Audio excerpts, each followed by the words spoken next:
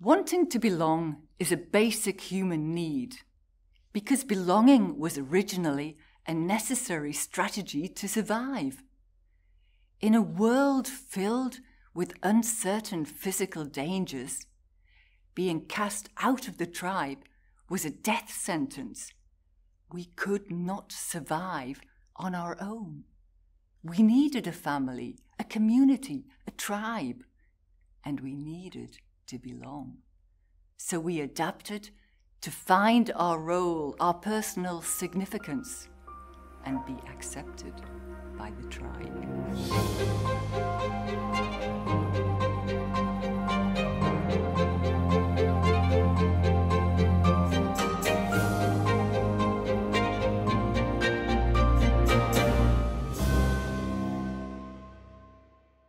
My name is Vicky Davison, and this is my Oxford talk.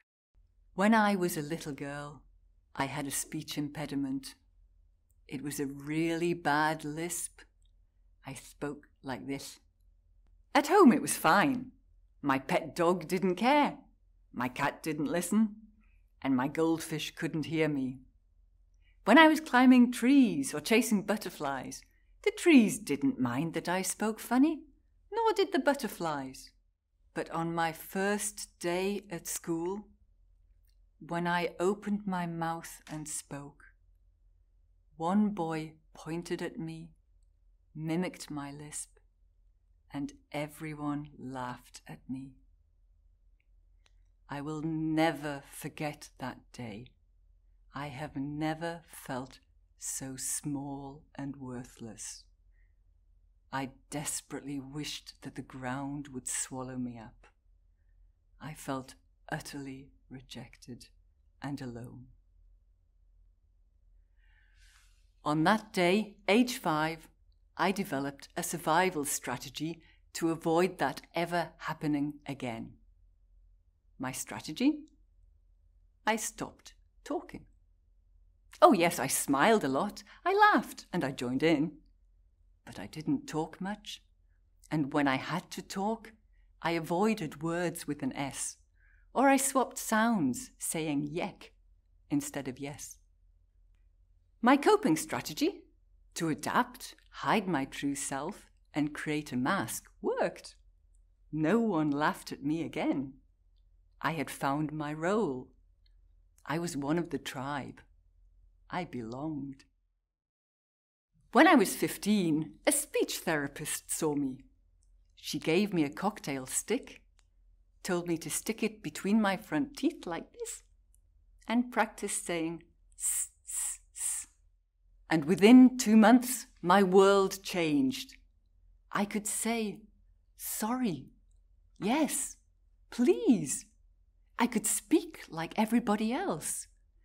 I had overcome my lisp and could start communicating with the world. But for a long time, I was too terrified to open my mouth. She had fixed the physical problem, but it took years before I took part in conversations easily, and even then, words often got lost or mixed up on the way from my brain to my mouth. I still have that fear of speaking, the racing heart, the knot in the stomach, the dread and fear. Yet here I am today giving this talk, my Oxford talk. Because even though I was shaking before I came out here and my heart is racing, I truly understand the power of communication and am passionate about the impact our need to belong has on everything we do, and how we are limiting ourselves just to be accepted. This primordial need to belong is fueled by 2 driving forces. 1, the fear of disapproval and rejection, and 2, the need for acceptance and approval. Now, let me ask you a question. How many times a day do you make a decision? It may be simple. For example, what should I wear today? Should I call a friend or not? Should I cycle to work or take the bus? What should I have for lunch? Or it may be complex. For example, should I quit my job? Should I leave my partner? Should I complain about my boss? Should I ask for a pay rise? What thoughts go through your head when you make these decisions? How many of your decisions are based on avoiding failure or criticism, not wanting to let people down or disappoint them, the fear of being laughed at, missing out, or making a fool of ourselves? And how many of your decisions are based on obtaining praise and recognition, gaining approval, respect, reward, and gratitude from others? Such is our desire and constant search for approval, love, praise, respect, significance, friendship, recognition.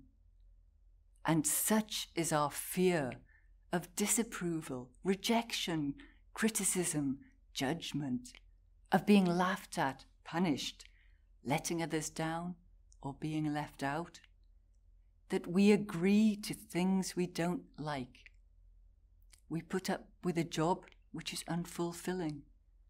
We stay in a relationship which is lacking. We do things we don't want to do, just to keep others happy, be seen as successful, keep the peace, or meet expectations. Yet we know that something's not right, something's missing. Why can't I just be me? You know that feeling? But we don't know what to do. We feel stuck and become overwhelmed, confused, lost. So we ignore the feeling, we distract ourselves, we keep ourselves busy, and life goes on. Perhaps we buy a new dress to make us feel better, or a new car to show how successful we are. Perhaps we enroll on a course to find our purpose. Or we go on another holiday to show how well-travelled we are. And we post our success and happy life on social media to gain approval, admiration, and respect. Social media opens whole new possibilities for how we show up in the world. The power of tribalism in this digital world influences how we present ourselves and how we perceive others. Words are powerful, and I will come back to language later. But words affect how we think, and thinking affects how we behave. In social media, the vocabulary used is the language of tribalism and creates the feeling of belonging or not. Friends, likes, followers, following, influences, joining groups, invitations, accepting people. We rate our value by how many friends we have, how many likes we get, how many followers we have. We follow others who we want to be like or who we admire. But there is also the downside, the modern day equivalent of being rejected, being outcast by the tribe. We fear disapproval, judgment, criticism, being seen as a failure. We dread being laughed at, missing out, or disappointing people. And we see the disastrous consequences such rejection brings. Hate mail, mobbing, trolling, bullying, lies can all lead to anxiety, mental illness, depression, and sometimes even suicide. The fear of rejection and the need to belong are so strong and deep within us, we become the person who fits in, who adapts to the norms and conditions of the society we live in to gain approval, significance, and acceptance. It impacts every action we take and every decision we make. But the acceptance it brings is for who we have become, not for who we truly are. Now let me pose a question. When you look back at your life, do you want to smile and say, yes, I lived a fulfilling, rewarding life true to me? Or do you want to shake your head and say, I wish I'd lived differently? And so, we have a choice, a decision, and possibly some action to take. We can continue living as we are, or we can start becoming our true self.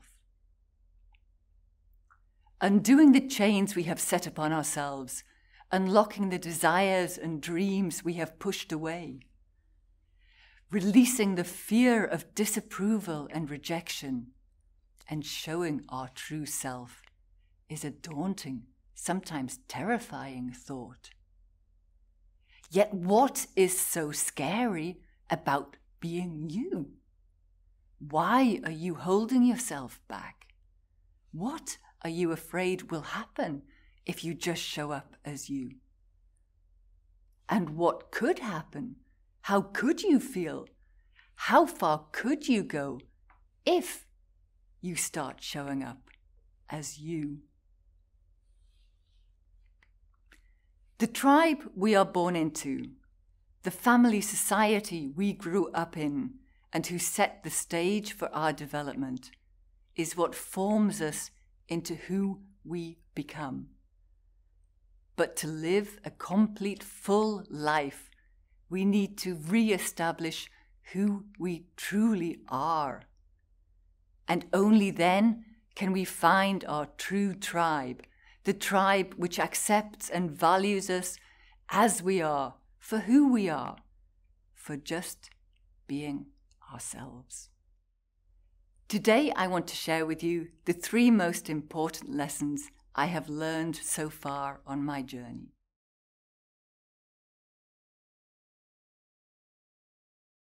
The first is that belonging starts within. When we accept and approve of ourselves, when we believe in ourselves and learn to love ourselves as we are, we no longer need to seek approval and acceptance from others. And when we start being just me and showing up as our authentic self, that is when we find our true tribe, that group of people who believe in us, who encourage and motivate us, who value and respect us, and who love us unconditionally as we are. And when we feel genuinely loved, valued, respected, and approved by people we truly love, value, and respect, then we can become who we are meant to be and start to really live.